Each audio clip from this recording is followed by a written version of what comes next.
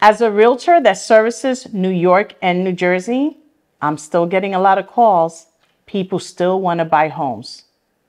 And I know that there's conversations about the high interest and lack of inventory, but sellers, isn't this the right time for you to sell your home? Think about it. You still can sell for top dollar. We still have people wanting to come to the suburbs. And I know you're concerned, where are you going?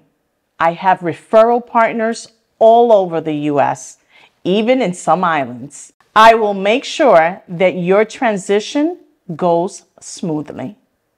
Give me a call.